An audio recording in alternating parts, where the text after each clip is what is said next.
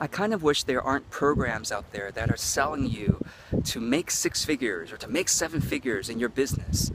I've said in other videos why I think that's so problematic, but in this short video I want to talk about the very important consequence of always following the 6-figure goal, or your heroes, people making 6 or 7 figures, is because you are continually building anxiety with that. What I mean is that you're never quite there, or it's taking a long time to get there, and so it's always the recognition that I'm not there, I'm not there, I'm not there. And also because the 6 figures become such a singular focused goal that it's very easy to compromise your authenticity to try to get there. So what's a better way?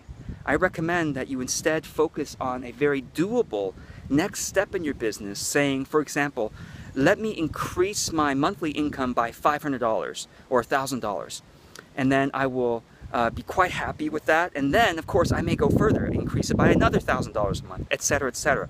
So that way, if you're doing it step by step, having these goals that are very doable, but you just keep focused on those next step goals instead of 6 figures or 7 figures, stop listening to those people, right? Just focus on the next step goal, knowing of course that you have a long-term journey.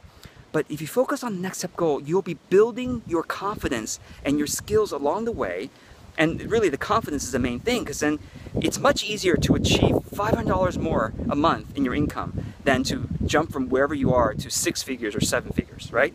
So build confidence along the way. You'll be much happier all along the way, and you'll be able to be more authentic in your marketing and your business. Don't listen to those gurus, those business gurus that keep selling you the success is 6 figures. No, success is whatever you define success to be for the next step.